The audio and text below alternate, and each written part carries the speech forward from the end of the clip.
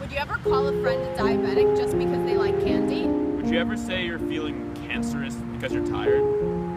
So in a nation where 1/4 of the population is afflicted by mental illness, why is it okay to use terms such as bipolar, depressed, and OCD as description? It needs to stop. Being organized isn't the same as having OCD. Feeling sad doesn't mean you're depressed. And being moody isn't a synonym for being bipolar. Let's start changing how we speak.